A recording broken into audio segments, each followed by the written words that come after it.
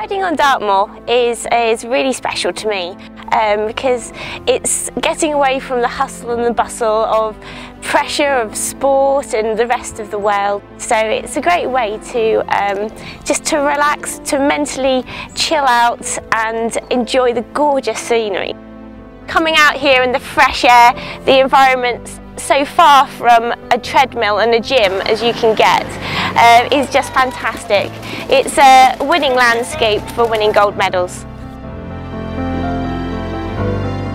For me, Dartmoor's a winning landscape because of the variety of terrain and also just the unpredictability. You can come up here one day and it's just shrouded in mist, and you can come up on another day and see for miles, and you can just be alone, sort of with your thoughts, and just have a really good day out. National parks are winning landscapes for their natural beauty and enjoyment. Whatever you want to do, whether it's a family day out, horse riding, kayaking, mountain biking, or just finding that special place of tranquility, why not come to Dartmoor and explore your winning landscape?